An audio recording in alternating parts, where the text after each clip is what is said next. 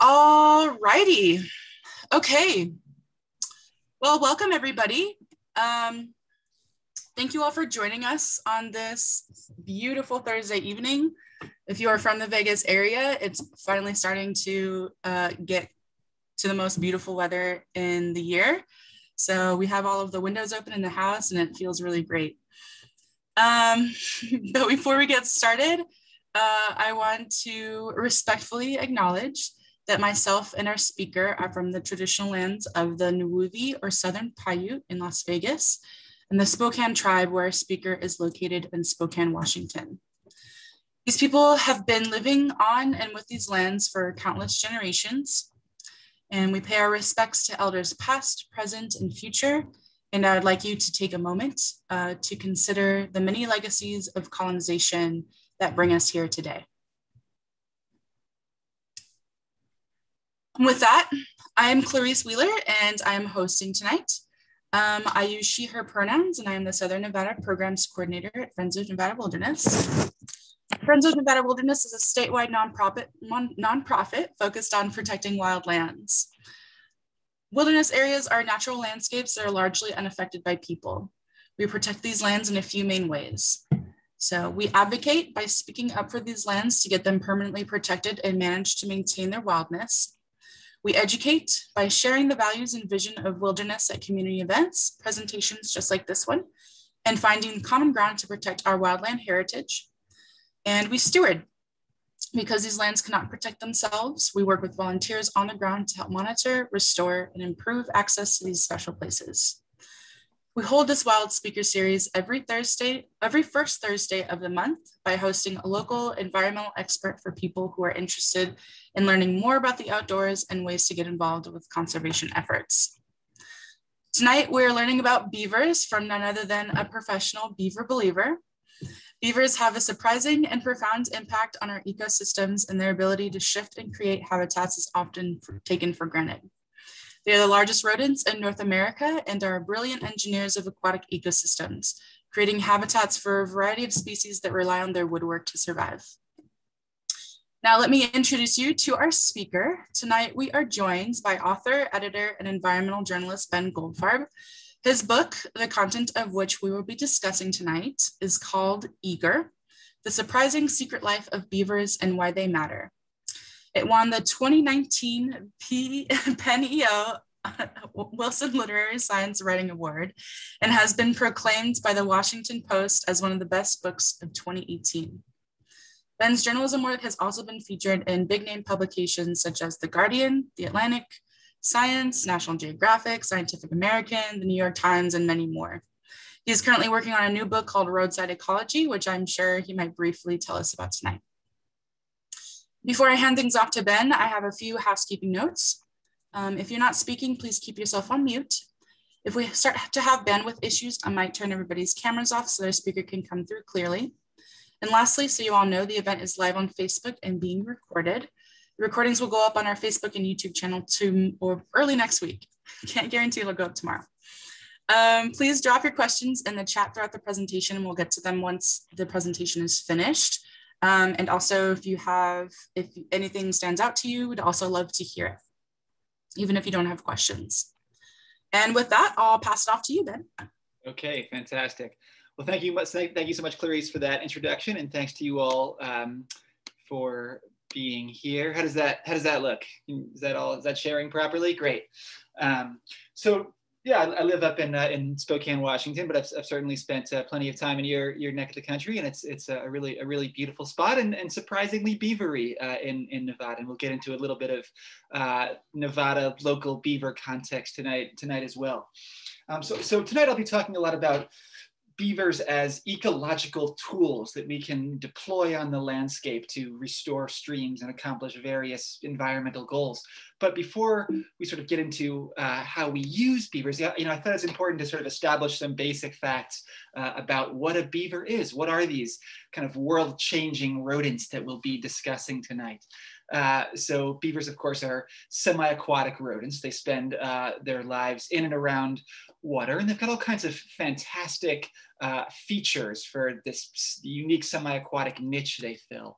Of course, they've got extraordinarily dense fur, one of the densest pelts in the animal kingdom. So they've got as many individual hairs on a postage stamp size patch of skin as we have on our entire head. So they've got these wonderful, remarkably thick pelts, which of course were their downfall. And we'll talk about that in a minute. They've got these wonderful webbed duck-like hind feet. They're very powerful, agile swimmers. They can stay underwater for up to 15 minutes. So they're great in the water. They've got a second set of transparent eyelids that function as goggles, as well as a second set of fur-lined lips, kind of like a valve that they can close behind their front teeth, so they can chew and drag branches underwater without drowning. I think that's a really cool adaptation. And then, of course, what's the beaver's most iconic, recognizable feature? Its tail, of course. And there's all kinds of different functions. Most conspicuously, it's an alarm system, right? So if you've ever spent time around a beaver pond, you've probably heard them smack their tail in the water to warn other beavers about the presence of predators. It's also a fat storage device. They put on fat for the winter in their tails, as well as a thermoregulatory system, a kickstand while they're out on land, and a rudder while they're swimming. So the tail is kind of this wonderful Swiss Army knife of an appendage. And then, of course, the other recognizable iconic beaver feature is their teeth. Beavers, as you can see, have sort of chisel-like teeth, so the top and bottom incisors kind of file each other into points, and the teeth are orange, which is because they're sort of chemically and structurally fortified by iron, which beavers derive from their food. So beavers have incredibly durable, powerful teeth, which of course is a big advantage when you spend your whole life cutting down trees. So beavers they eat the cambium of trees. That's the kind of the inner layer of bark, the stuff that does the growing. Preferred beaver trees: cottonwood, willow, aspen. Those are kind of the big three out here in the American West. But they're what scientists call choosy generalists. So they've got a few species they really like, but they'll eat just about any deciduous tree, as well as lots of green herbaceous vegetation, cattails and water lilies. I've seen them basically mow people's lawns for them. They graze pretty happily too.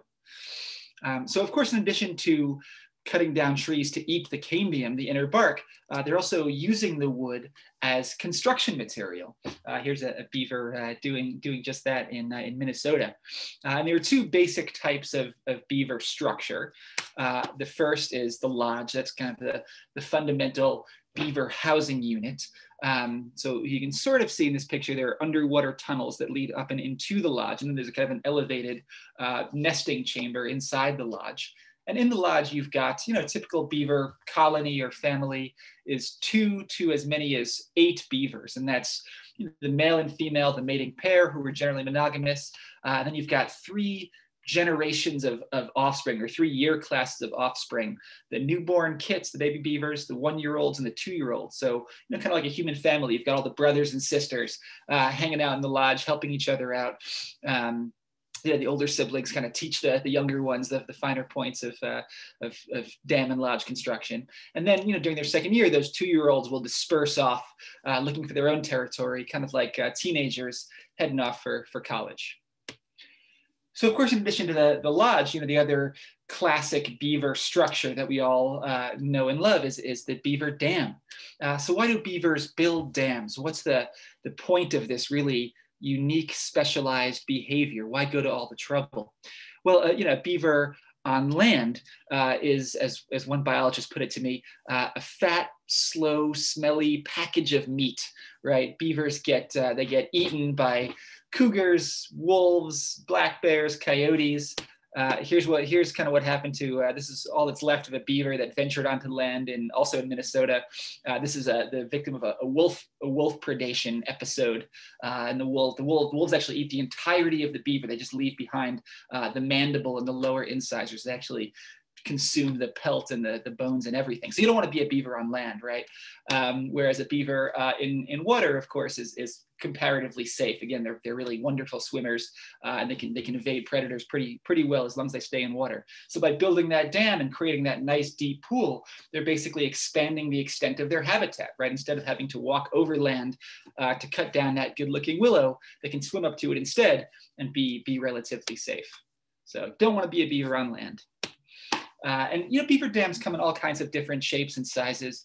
Often beaver colonies are building up to a dozen dams. There's usually one big primary dam, and then a number of smaller kind of secondary dams.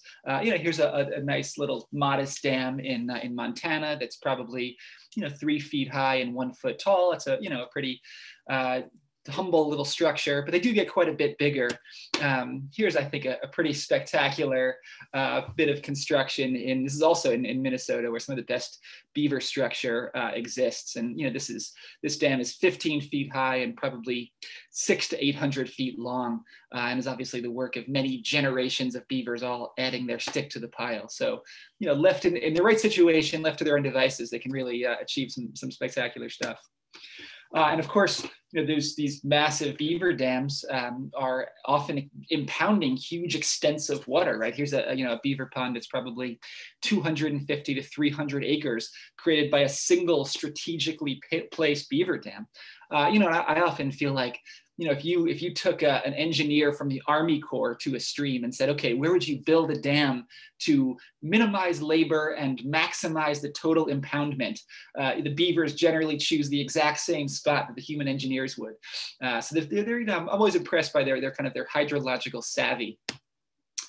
The other really important beaver feature that we don't talk about enough, I think, is canal digging. Beavers, in addition to being fantastic builders, are also great excavators, and they dig these really impressive, elaborate networks of canals that they use to kind of navigate their habitat and swim up into the forest, cut down a tree, and then float it back down the canal. And these canal networks can cover many hundreds of feet and extend really far away from the pond, and those end up being really important habitat features for baby fish and amphibians and all kinds of critters. So that canal digging is, I think, a really important way that beavers modify the landscape, as well as building dams. So here's what it looks like when you all kind of put it together. This is a dam complex in Colorado. This is about 12,000 feet in the Rockies near the Continental Divide. So they really get way the heck up there. And you can just see, that the stream kind of comes meandering along. And then all of these linear features here are beaver dams. And beavers are obviously storing hundreds of thousands, if not millions of gallons of water in this little valley, impounding just tremendous volumes of stream and dramatically modifying the landscape and keeping that water in this valley and really irrigating it and hydrating it at a pretty impressive scale. So of course, beavers are building dams and creating ponds to improve their own habitat, but in the process, they're improving habitat for all kinds of other critters as well, right? Beavers are what scientists call a keystone species, a species that disproportionately supports a lot of weight in an ecosystem. We know that here in the American West, water is life, right? Wetlands cover just 2% of total land area, but support 80% of biodiversity. And any animal that's capable of building and creating wetlands starts to look pretty important, right? So all kinds of creatures take advantage of the habitats that beavers create.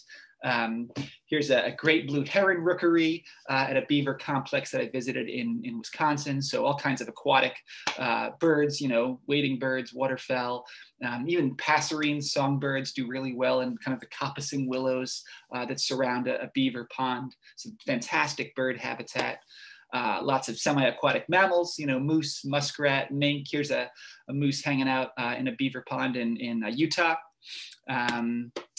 Here, I think, is a kind of a cool example of beaver created habitat. This is a beaver lodge. Again, this is in Minnesota. You can see that this kind of flat meadowy area used to be underwater. This was all a big beaver pond once. Then beavers left the area. The pond drained. The lodge was exposed, and a pack of wolves actually moved into the lodge and raised their pups in the beaver lodge. So that's beavers creating habitat for their direct predator. I think that's pretty incredible. And then a really important beaver beneficiary, certainly here in Washington, but all over the country is fish.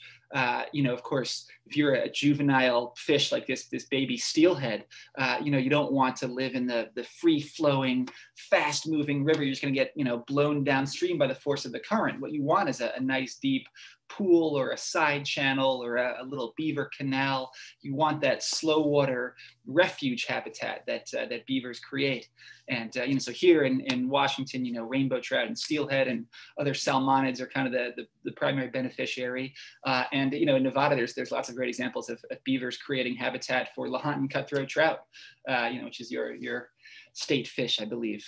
So that beaver fish connection is really what drives a lot of the interest in beavers, certainly here in the Northwest and really around the country. Of course, one common objection that you often hear is that, well, wait a second, aren't dams bad for fish, right? We're trying to take structures out of rivers for the sake of fish migration, not put dams into rivers. And actually, in the Truckee River for a long time, the Forest Service just habitually and reflexively dynamited beaver dams to quote unquote improve habitat for kokanee salmon, which I think is actually pretty ironic, right? They're destroying the work of a native mammal to improve the habitat for an introduced fish. That's kind of an interesting paradox, I think. But, of course, fish have no problem getting around beaver dams. Fish, they can jump over beaver dams, they can swim, they can wriggle through the structure itself. They often migrate during periods of high flow when water's going around the beaver dam. Here's a kind of a nice example. This is a stream outside of Seattle. And here you can see, here's the beaver dam, here's the upstream pool, and here are the two freshly excavated coho salmon nests. So at least two fish had no problem whatsoever navigating this beaver dam. And in fact, the evolutionary connection between beavers and fish is so deep that it inspired my favorite bumper sticker, which is that beavers taught salmon to jump. I think that gets at the connection nicely. So of course, we know that once upon a time there were far more beavers in North America than there are today. Today there are perhaps 10 to 15 million beavers on this continent. So they're certainly not an endangered species. They're pretty abundant, but they exist at a tiny fraction of the numbers they used to exist at. Right before European colonization, we don't know exactly how many beavers lived in North America, but the best estimate we have is that there are as many as 400 million beavers in this continent. And of course, all of those beavers would have created hundreds of millions of beaver ponds and impounded certainly hundreds of thousands of square miles of land. A little back of the envelope math suggests that perhaps 235,000 square miles were underwater, which for the sake of reference is about the size of Nevada and Arizona put together. So just imagine your entire state underwater, and that was the sort of what beavers were capable of at a continent-wide scale. And I think it's important too to remember that native people in North America understood the ecological importance of beavers long before white colonists did. The Blackfeet, for example, in Montana actually sanctified beavers and refused to kill them because they knew that in an arid landscape, these animals were creating these vital oases on the northern plains. And a lot of Western tribes had similar prohibitions against killing beavers because they recognized the ecological importance of this animal. So tonight, I'll be talking about the value of beavers and the rationale for restoring them. But I want to emphasize that's not new to Western science. Of course, it's something that native people understood certainly for many thousands of years. So a lot of what I tried to do in working on this book is just sort of help recreate what North America looked like with 400 million beavers. And when you go back through old trappers' journals and explorers' diaries and railroad survey reports and native histories, you start to realize that once this continent was a lot greener and bluer and wetter and lusher than it is today, and that these animals were once truly ubiquitous. Lewis and Clark, for example, described going up the Missouri Basin in Montana and seeing beavers in every single tributary, that their dams going back as far as the eye could see upstream into the mountains. So these are just, unbelievably abundant animals. There are other accounts of explorers crossing, the state of what is today Indiana, and not finding a dry place to camp for 100 miles because everything was so impounded by beavers. And there are descriptions of other early colonists, in Utah and eastern Wyoming, places that we kind of think of as deserts today, finding these amazing marshes full of waterfowl. And a lot of that was the doing of beavers. So anyway, that was in 1805 that Lewis and Clark, described seeing beaver dams in every tributary of the Missouri River as far as the eye could see. In 1843, just 38 years later, John James Audubon, of course, the naturalist and painter, traveled the exact same route looking for a beaver to paint. And he couldn't find a single beaver in a place where Lewis and Clark had seen them everywhere less than 4 decades earlier. So what happened to beavers in just 38 years? Where did they go? What did they turn into? Well, of course, they turned into hats, right? I think we often hear the phrase beaver hat and think of like a big fluffy Davy Crockett-like thing, but beaver hats were these kind of elegant Victorian style top hats that were all the rage in Europe for many centuries. And the industrial beaver trade really begins in the early 1600s in North America, in New England, and pretty rapidly spreads west and southeast or south across the continent. By the early 1800s, the fur trade has reached your part of the country, the kind of the arid American West. And it's really hard to overstate the extent to which the fur trade was a driver of early American history. Beaver pelts, along with timber and cod, were really the most important or most valuable resources that Europeans discovered in the quote unquote New World. This is a beaver coin that was minted by the Oregon Territory in 1849, and the value of one beaver coin was fixed to the value of one beaver pelt. So the entire economy of the Northwest, and I mean, certainly part of Nevada was included in the Oregon Territory as well. The entire economy of the Northwest operated on the pelt standard, which is pretty incredible. And you think about practically every significant historical event prior to the Civil War had some kind of beaver connection. The Revolutionary War, for example, one of the British offenses that pissed off the colonists was denying them access to trapping grounds west of the Appalachian Mountains. That helped incite the colonists to revolt. The Louisiana Purchase, part of that was fueled by Jefferson's desire to secure new trapping lands. And of course, the smallpox and other diseases that were spread to so many native tribes were spread by white fur trappers and traders. So the story of the beaver trade is sort of the story of early American history and all of its grandeur and tragedy. So in addition to being a hugely significant historical event, the fur trade was also this profoundly influential ecological event, right? We don't think about the fur trade in the same terms as we think about the deforestation of New England or the busting of the Midwestern prairie or gold mining in the Sierra Nevada. We don't think about the fur trade as being this ecological catastrophe that shaped the continent, but certainly it was. I mean, what happens when you trap hundreds of millions of beavers? Well, hundreds of millions of beaver dams break down and all of those ponds drain, and you lose hundreds of millions of acres of pond and wetland habitat for all kinds of creatures that depended upon it. Kind of ironically, the trapping of beavers created fantastic human habitat, right? It turns out that, when you drain a beaver pond, what do? You get this, beautiful rock-free, treeless, fertile footprint, essentially, this wonderful swath of soil that, that became some of the best farmland for early colonists. So in some ways, beavers made agriculture possible in places like New England, where the soil is very rocky and infertile otherwise. So, the fur trade both destroyed biodiversity on this continent, but it actually paved the way for human colonization. So the other really dramatic effect of the fur trade was erosion and incision of streams. You know, in a healthy beaver-rich stream, right, all of those beaver dams are acting as speed bumps, slowing water down and spreading it out, pushing it out onto the floodplain, you know, creating these beautiful fertile wetlands.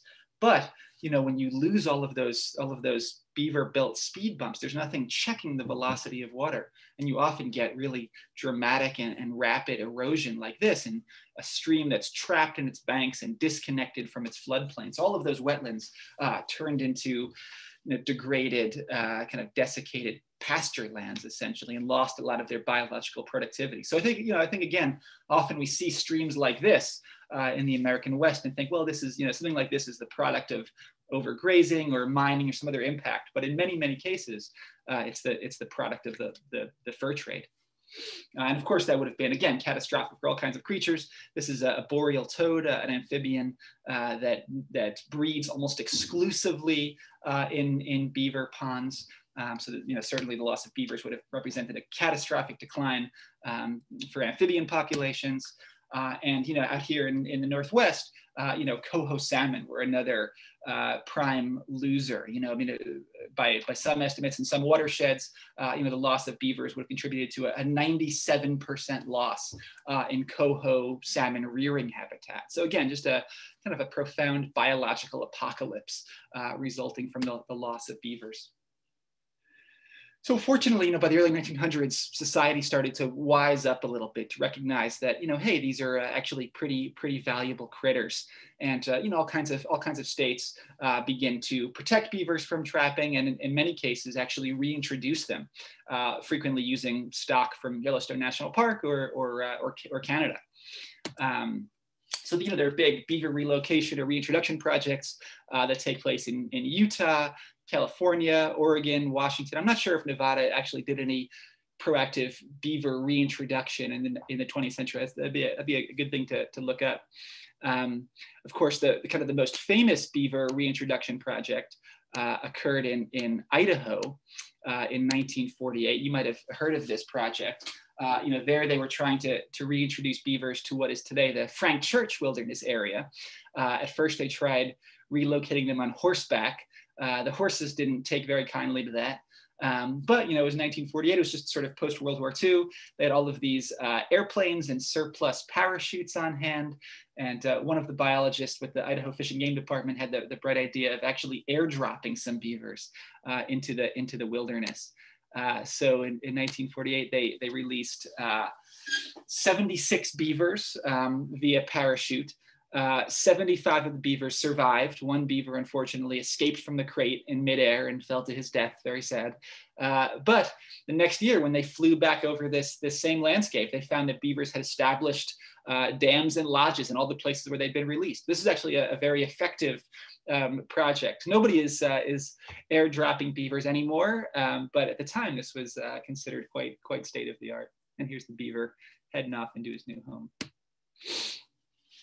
So, all throughout the 20th century, beavers are beginning to recover, right? They're being reintroduced, they're being protected, and they're starting to recolonize a lot of their former habitat. The problem, of course, is that we've colonized the same habitat in their absence, right? It turns out that good beaver habitat and good human habitat is kind of one and the same. We both like, these broad, fertile floodplains and low gradient stream valleys. But the problem, of course, is that, where our visions for the landscape are fundamentally different. We like to kind of keep the water flowing nice and orderly in its streams and irrigation canals, and beavers like it spread all over the landscape. And when, as beavers begin to sort of recolonize habitats that humans have moved into in their absence, conflict inevitably occurs. I'd argue that we're the nuisance species more than they are, but certainly they can be difficult to live alongside. Here's an example of a set of railroad tracks in Massachusetts that beavers flooded pretty much the minute the tracks were laid. Here's, I think, a nice example of a beaver conflict. This is in New Mexico, a little cabin that I stumbled on near the Taos Ski Valley. And this is a cool picture, I think, because you can see you can sort of see in this picture. So beavers, they begin their dam over here on the left-hand side of the screen. And then they dam up to the base of this cabin. And then they incorporate the cabin in their dam. And then they keep going on the right-hand side. So that's, I think that's, I wouldn't want to be this property owner, but you have to admire the ingenuity of the beavers in that case. Of course, damming and road culverts is a very common beaver impact, right? For a beaver, the culvert, the little pipe is sort of the leak in the dam of the roadbed, and beavers want to plug that leak. So often, the water rises and the dam washes out. That's probably the most common cause of beaver conflicts. But they do get a little more creative. Here's a beaver that broke into a dollar store in Maryland and was apprehended browsing the plastic Christmas tree rack. So they get into all kinds of interesting trouble. Of course, the way that those conflicts are usually handled is by killing the offending beaver. Every year, the federal government kills about 20,000 beavers. The Department of Agriculture kills 20,000 beavers or so. Private, nuisance trappers kill certainly many tens and probably hundreds of thousands more. And certainly there's a kind of an intuitive logic to trapping out beavers, right? The beaver's causing a problem, get the beaver out of there. But the issue with that is twofold. I mean, first, when you kill that beaver, you're also eliminating the potential for the pond and wetland habitat they create. But also, all you're doing is putting up a vacancy sign for the next family of beavers, right? As long as the culvert is still there, the beavers are always going to come back. So communities all over the country have ended up in this very expensive and, I would argue, inhumane cycle of trapping and recolonization and trapping and recolonization. So you start to wonder, well, maybe there are better ways of solving these conflicts. Maybe we can address these beaver conflicts non-lethally in a kind of a more ecologically sensible way. So here's I think one nice example. Beavers are frequently killed for cutting down trees, both ornamental trees and, here in Washington, they're often killed for cutting down apple trees. We're kind of the biggest apple production region in the United States. But personally, I don't ever think that a beaver should be killed for cutting down a tree. It's just too easy a problem to solve. So here's a nice example. This is a reservoir in Colorado that I visited. Where the local land manager, they had these beautiful old cottonwood trees they wanted to protect. So they fenced off the cottonwoods, and then they left unfenced the non-native Siberian elm trees, and the beavers felled those. So that's actually invasive vegetation management using beavers as your agent. I think that's a pretty cool case study. And the issue is flooding. That's a little bit trickier to solve, but there too we've got options, right? This is what's known as a beaver deceiver or a flow device. It's basically this pipe and fence system. You run the pipe through the beaver dam or through the culvert. You fence off the ends, and you're basically moving water from the upstream side to the downstream side, right? You're just draining that beaver pond to a level that both humans and beavers can tolerate. And here's one that I helped install recently out here in Washington. And you can just see, here's the dam, of course, here's the pond. And we put this in an hour earlier, and we've already dropped the water level, 6 inches or so, helping to basically, the house, the property owner's house is off to the right here. And we're just, trying to protect that property while still giving the beavers enough water to inhabit that site.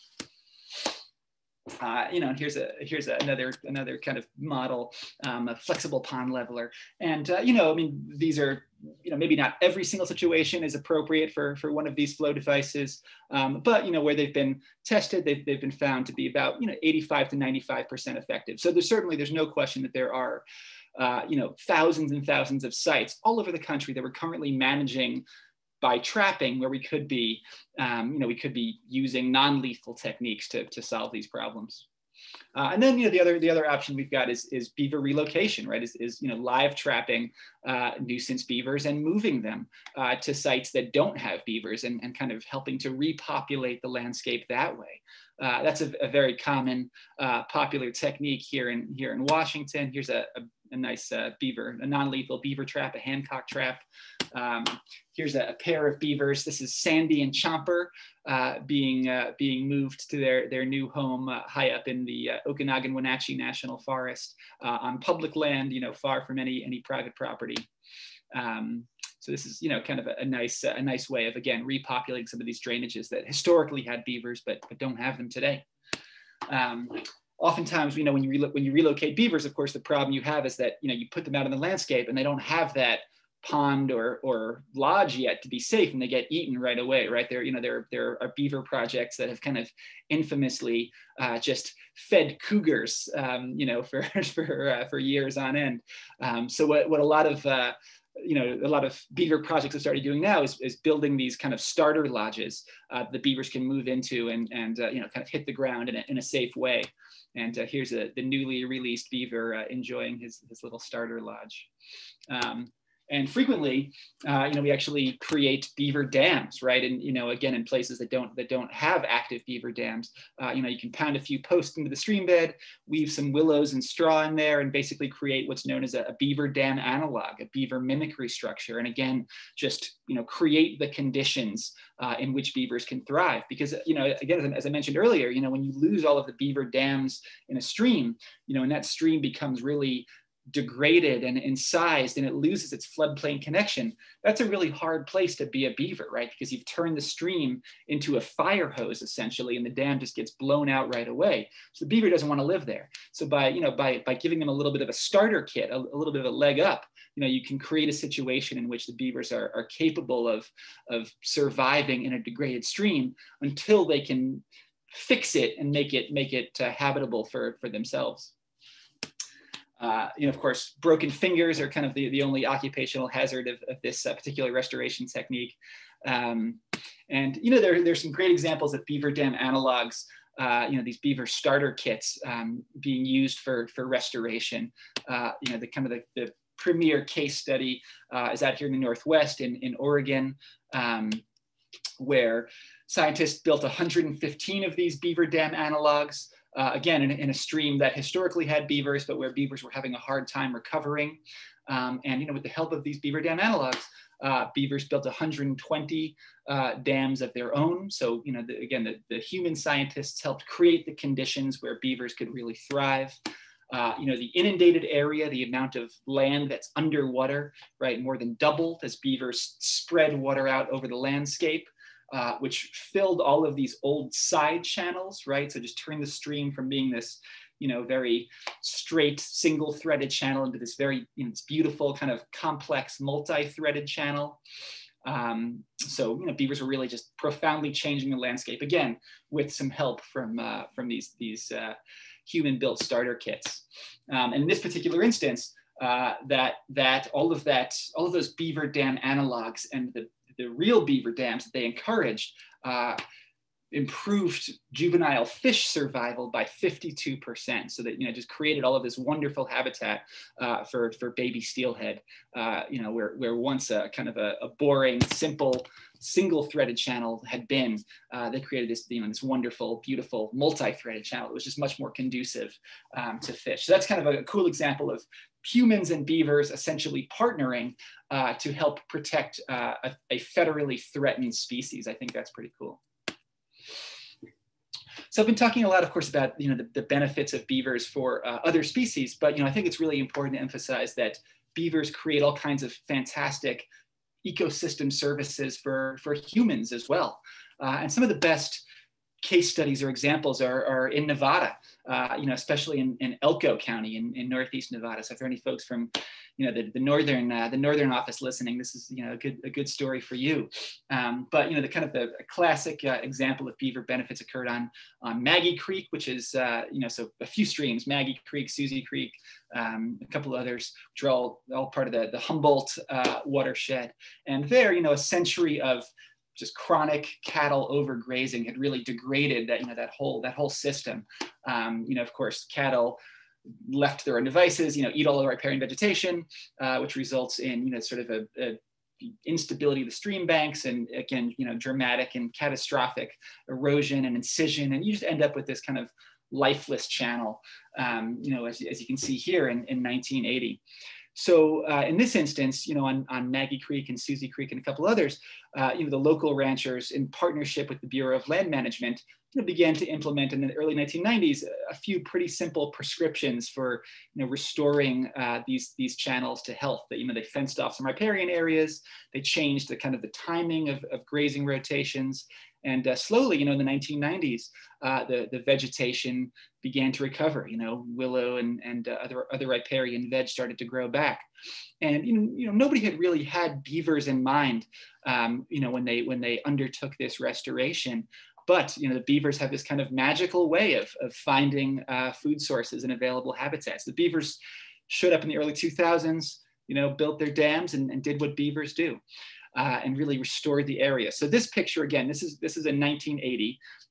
This is Maggie Creek, looking totally brown and lifeless. The next picture I'm going to show you is the same creek in 2017 when I visited Elko County in the course of working on this book. So just keep this picture in mind, and then check out this picture after 20 years or so of beaver recovery. I think that's pretty cool.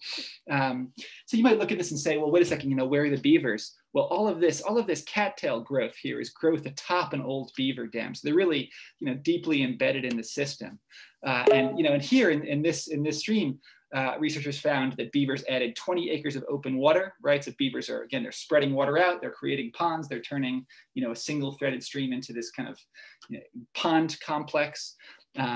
They added 3 miles of wetted stream length to the channel. So what does that mean? Well, that stream is so degraded, it was actually going dry before reaching its confluence with the Humboldt River, right? So by building those dams and keeping, slowing that water down and keeping water in the stream, beavers basically took a seasonal stream and made it perennial. I think that's pretty magical. So, so oftentimes, you'll hear farmers say, or ranchers say, well, wait a second, beaver dams are stealing all our water, right? But of course, beavers aren't using that water. They're just slowing that water down and ensuring there still is water in the stream, by August and September.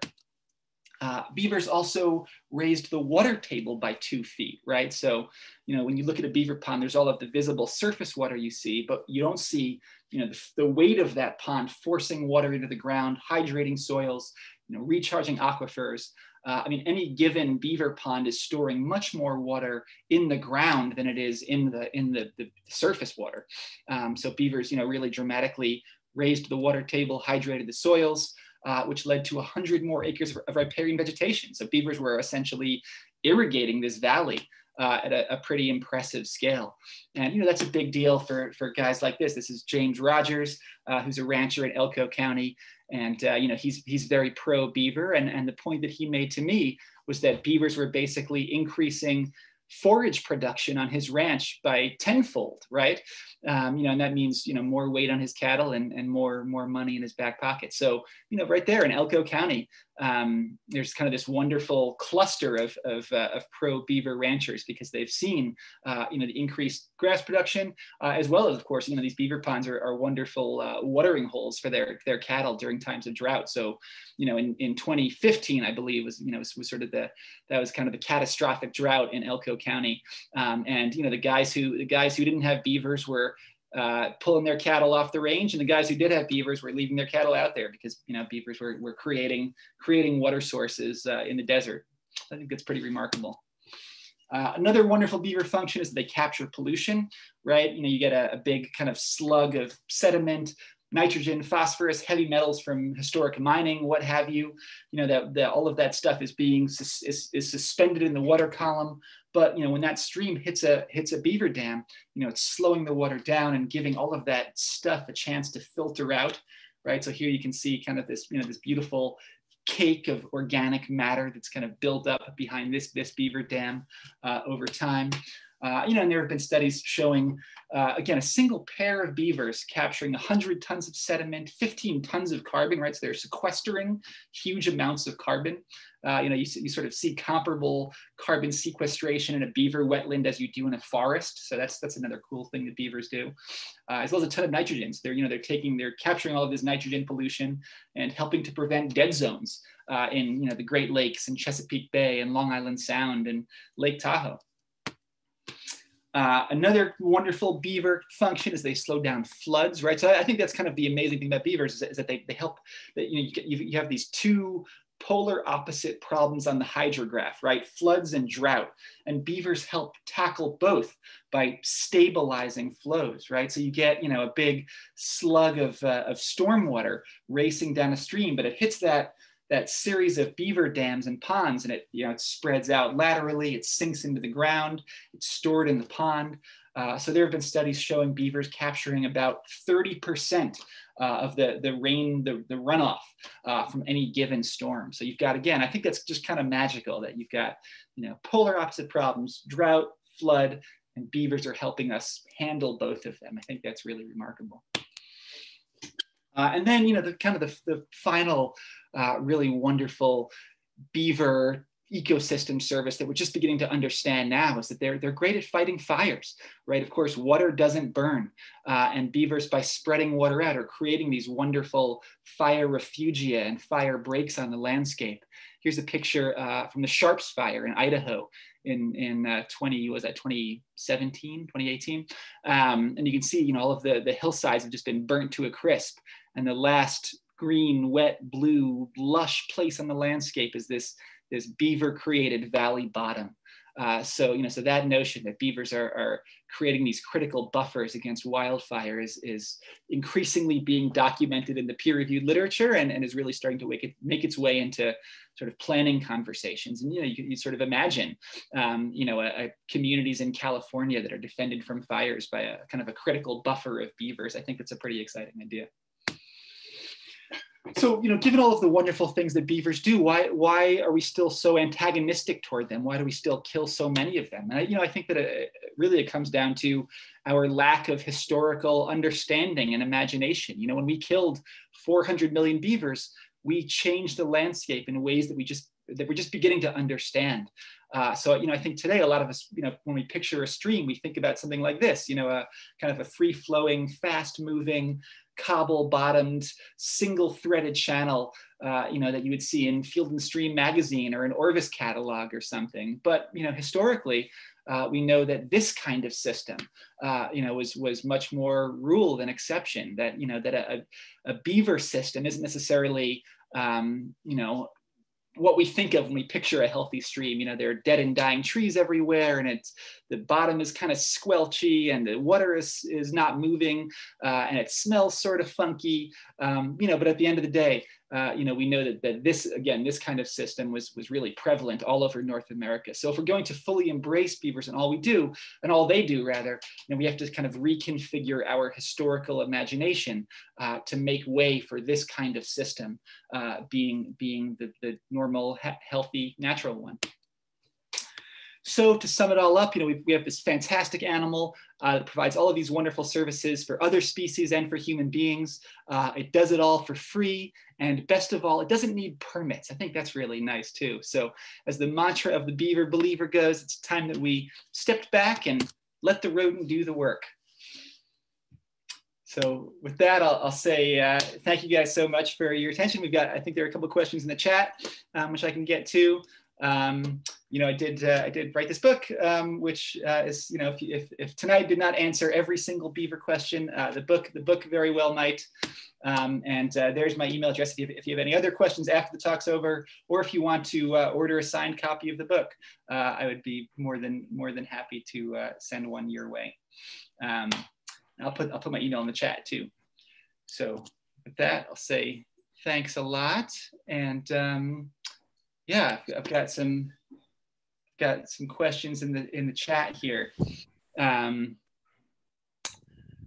Let's see. Well, Skip asked if beavers were indigenous in the Pahranagat Valley. Pahranagat. Okay. Sorry, Pahranagat, yeah. I don't know where that is. It is just north of Vegas, about 2 hours, near the town of Alamo, Nevada sits in the Pahranagat Valley. There's a wildlife refuge there. I wouldn't rule it out that beavers were indigenous to Pahranagat Valley. I don't know. Personally, I don't know if there's any more beavers there, but yeah, I'm not sure. I'd say I didn't even know how to pronounce that valley, so I don't know, but certainly, I think if Of course, I'm a shameless beaver apologist, but I think if the question is, were beavers present in a place, especially a river valley? I think that the answer was most likely yes. We're just beginning for a long time. Certainly, beavers were considered non-native in the high Sierras, for example, and just in the last 10 years or so, now archaeologists are finding all of these ancient beaver chewed sticks and all of these high Sierra streams that have been carbon dated to many thousands of years ago. I think this was really a historically ubiquitous animal. The reason I asked that was because as I've gone through there, I've been in the valley for a very long time, and there used to be a lot more water in the Pahranagat Valley, and you can actually see a bathtub ring around that, much like Lake Mead. And I've seen over the years these piles of sticks that were in the water, and now they're completely out. There's several of them, and they just remind me of the lodges I may have seen in Colorado and stuff, but it just seemed odd out there in the middle of the desert that there would be beaver lodges. Yeah, that's interesting. Yeah, it sounds like a fantastic place, and I gotta go visit. But in those, all of those Humboldt River tributaries, for example, that where beavers kind of returned on their own in the early 2000s. all of those tributaries. Those are pretty isolated places too, and nobody's quite sure where those beavers came from. And I think it's conceivable that they do. Yeah, they just have kind of this remarkable way of getting back into these really remote, isolated desert systems that you wouldn't expect to find them. So I gotta go check that valley out. Joy said, since beavers are largely monogamous, when you relocate them, do you try not to break up the marriage, so to speak? And that's absolutely right, Joy. Anybody who's trapping and relocating beavers is trying to capture the entire family, not just the adult mating pair, but all of the kits as well. If you move the kits without their parents, they'll almost certainly die. So you want to move the entire family together. And in fact, in many cases, that lots of beaver relocation projects not only avoid breaking up marriages, they actually try to create new marriages. If you capture a male and a female, on their own, a lot of the beavers that you capture are going to be those 2-year-old dispersing beavers, right? They're like teenagers. They're going off. They're trying to find their own place to live. They're getting in trouble. They end up in somebody's irrigation ditch or a stock pond or something. So when that happens, a lot of these projects try to pair up young solo males and females and create kind of a stable couple. Because if you move a beaver by himself, he's just going to go wandering around looking for a mate and probably get eaten by a cougar or something. If you move that compatible couple, they'll just settle down and start building right away where you put them. At least that's the hope. So yeah, you always want to move beavers together if possible. So that's a good question, Joy. Jim mentioned Beaver Dam State Park. I don't know where that is, but that sounds cool. Oh yeah, I think it was in response to Joy's other question. They said, do you know if they currently exist in any stream systems in southern Nevada? They were at the Spring and Wetlands Park. Oh yeah, it's funny. I don't actually know a whole lot about the southern Nevada beaver situation. I've spent a lot of time up in Elko County and northern Nevada, but most of my visits to Las Vegas have been stupid bachelor parties. So I gotta get out and explore some southern Nevada beaver streams. That sounds like fun. I have a little bit of an answer to that. Yeah. I used to work at Clark County Wetlands Park, which if you live here, it's in the eastern side of the valley, and they definitely do have beavers there at the park. They actually go on beaver walks. They have them a few times a month. Got to get up at the crack of dawn and go, because that's the only time you're going to see them. But they do have lots of beavers there, and they have some very big beavers there. So yeah, there's lots down here, apparently. Yeah, so actually beavers have been recolonizing the Colorado River system, and they can now be found in virtually all of the tributaries to the Colorado River, at least down to Hoover Dam. I don't know if they've got any south of there. So yeah, all of Las Vegas Wash, the Virgin River, all these places have beaver. And Meadow Valley Wash comes down out of Caliente, is full of beaver. That's kind of on the east side of southern Nevada, over by the Utah border. And undoubtedly they were in the Pranagat Valley. I don't know that if they're there now or not. But I think that the structures that Skip's referring to are actually bulldozed up piles of debris from clearing the pond basins. But they've got muskrats, so they'll probably have beaver before too long. Great. Thanks, Jim. That's really helpful. And yeah, I've certainly seen plenty of beavers in the Grand Canyon and the Virgin and other parts of the Colorado Basin. And it's great to know that they're making a comeback in Las Vegas Wash. That's fantastic. And when I come down next, Jim, I'll ask you for a beaver tour. You seem like you've got the local knowledge. And then I guess the final question there is Grace asked, and thank you for saying that you enjoyed the book, Grace. Grace asked how I decided to study beavers. And for me, so I grew up in New York, in New York State, in the Hudson Valley, and growing up, we spent a lot of time in the Catskills and the Adirondacks, which are some of the more beavery places in the lower 48. So certainly around them from a young age, and was always into them. But my full conversion to beaver believer began in 2014. I was living in Seattle. I was working for a magazine called High Country News, which some of you guys probably subscribe to, covering wildlife in the Northwest. And I saw a flyer for a beaver workshop, and I didn't know what a beaver workshop entailed, but it sounded like fun. And I went to this conference essentially outside of Seattle, and it was just one scientist after another getting up and sort of saying their piece about why beavers were so crucial for fish habitat and wildfire mitigation and carbon sequestration and fluvial geomorphology, and I sort of realized, wow, this animal that I kind of grew up canoeing around is actually one of the kind of the primary movers and shakers of North American ecosystems, and so that summer I spent a bunch of time hanging out with beaver people and wrote a couple of stories for High Country News about beavers, and those stories eventually turned into the book. So it's been this wonderful journey of discovery and realization. And it's just amazing how much the beaver community has grown, even in the 7 or 8 years that I've been a member of it. It just seems like every week I learn about a different beaver project starting up in some Western state. As well as in Europe too. There are Eurasian beavers. There's kind of a parallel or analogous movement to rewild beavers throughout Europe and even much of Western Asia. So it's just a really exciting time to be in the beaver world right now. I have a question. Yeah, please.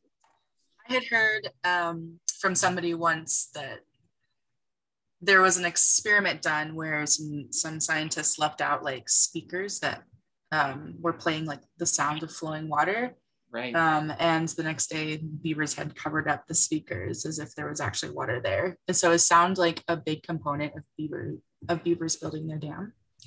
Yeah, you're exactly right, Clarice. That experiment did happen. So certainly there's a very powerful kind of auditory trigger there. The sound of running water is definitely a dam building cue. I heard a good story recently from a biologist who was telling me that he had a captive beaver in the first floor of this 2-story building, and somebody in the second story flushed a toilet, and the water is running through the pipes, and the beaver just suddenly looks up very alertly. But it's interesting. There's also so I think for a long time people thought that sound was the primary or maybe even the only trigger for dam building behavior. But there's a really cool there's actually a wildlife rehabber who has she has a YouTube channel and like a TikTok page where she posts all of these videos of a beaver that she's rehabilitating, and I think the beaver is named Justin Beaver, and what she has shown is that the beaver has a very powerful compulsion to take dirty clothes or other objects and build little dams in door frames, right? So, so in a house, the wall is the dam and the door frame is the leak in the dam. So of course there's no auditory stimulus there. So obviously there's a visual trigger as well. So I thought that was really cool that, we could actually learn a lot about beaver behavior from watching TikToks. That just kind of fascinated me. All right. Is there anything else that you'd like to say to close us out, Ben? No, just again, thank you so much. It was cool to briefly learn about a little bit of beaver local context that certainly I didn't know. And next time I find myself in the Vegas area, I'll get in touch and would love to see some local beaver infrastructure. That sounds fantastic. Absolutely. All right. So on that note, we'll close it out for the evening. Thank you everybody for joining us tonight. We really appreciate it. And a big thank you for Ben for taking the time to speak with us. Just want to remind everybody that Friends of Nevada Wilderness is a membership-based organization. Over 80% of the donations we receive go directly to advocating for wilderness protection, restoring habitat for wildlife, and maintaining hiking trails. We'd love for you to become a member and join us in keeping Nevada wild and beautiful. Also, just a reminder to everybody, the Wild and Scenic Film Festival is on Saturday. You can still purchase your tickets online until tomorrow night. And then if you want to come, you'll have to buy your ticket at the venue. If you are attending, just wanted to let everybody know to bring warm layers. It's gonna get pretty chilly up there after the sun goes down. But we have a lot of information up on our FAQ page on the event website as well. That will be nevadawilderness.org/WSFF 2021. And lastly, remember that we hold the Wild Speaker Series every first Thursday of the month with various outdoors topics. We'll be taking a break in November because the first Thursday of November is Veterans Day. And it's a holiday, so we're gonna take a break, but mark your calendars for December 2nd. We will be joined by Amy Ridledge with the Wilderness Land Trust, and she will be talking about wilderness land acquisition in Nevada. And that's all we've got for you. Thank you guys. Have a good night.